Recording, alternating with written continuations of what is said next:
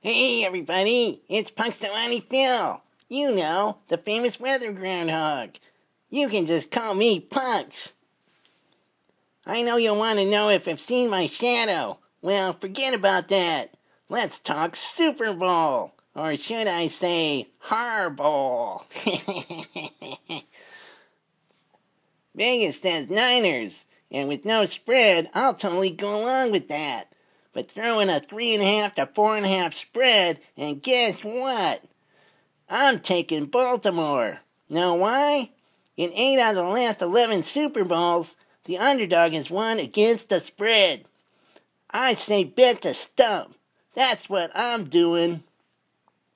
Florida retirement stump, here I come.